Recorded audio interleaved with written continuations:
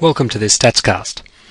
In this StatsCast we will learn how to determine the sample size we need to estimate a proportion. This is a fairly common situation.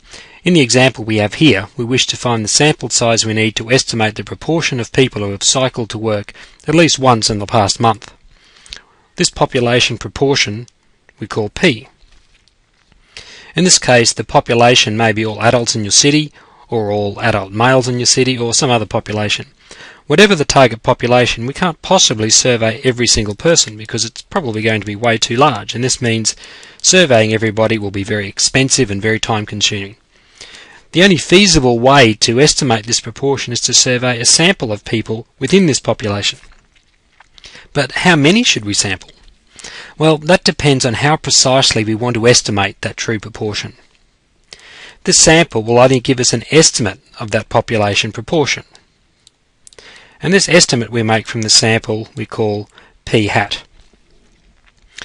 We would expect that this sample proportion would give us an estimate close to that of the true population proportion, if the sample was well collected. And we'd expect that the true population proportion would be close to this sample proportion. The sample proportion may be a bit higher or a bit lower than this true proportion, but we'd expect it to be pretty close. In other words, there will be an interval surrounding the sample proportion in which we would expect to find the value of that true population proportion.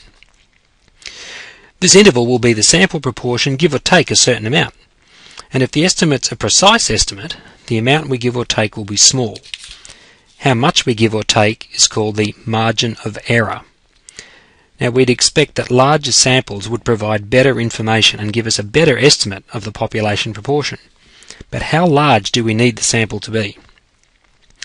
Well, in this example we want to be able to estimate the population proportion to within 0.02. That is, we want to be fairly sure that the true value of the population proportion is within the interval the sample proportion give or take 0.02. And we would like to be 95% sure that this interval is likely to contain this proportion.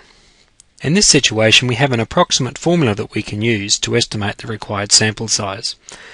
And that formula is this. The sample size n is approximately equal to 1 divided by the margin of error squared.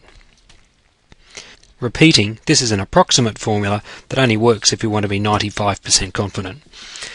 In this example, the margin of error is 0.02. And so the required sample size is going to be approximately 1 divided by 0.02 squared. And on our calculator we can find that that will be about 2,500.